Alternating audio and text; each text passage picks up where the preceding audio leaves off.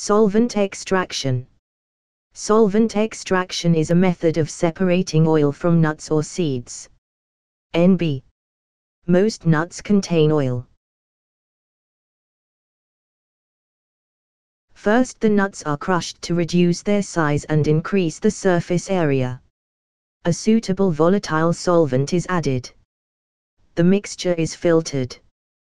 The filtrate solvent is then allowed to crystallize, leaving the oil or fat. If a filter paper is rubbed or smeared with the oil or fat, it becomes translucent. This is the test for the presence of oil or fat. Experiment. To extract oil from macadamia nut seeds. Procedure. Crush macadamia nut seeds, form the hard outer cover. Place the inner soft seed into a mortar. Crush, add a little sand to assist in crushing. Add a little propanol and continue crushing.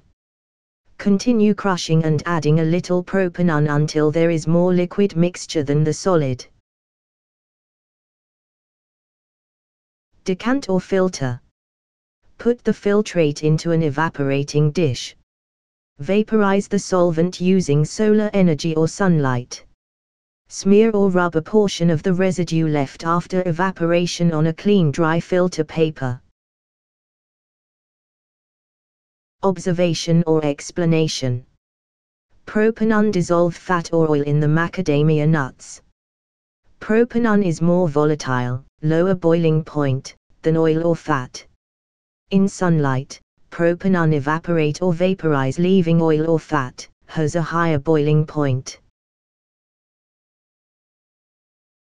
When oil or fat is rubbed or smeared on an opaque paper, it becomes translucent. NB.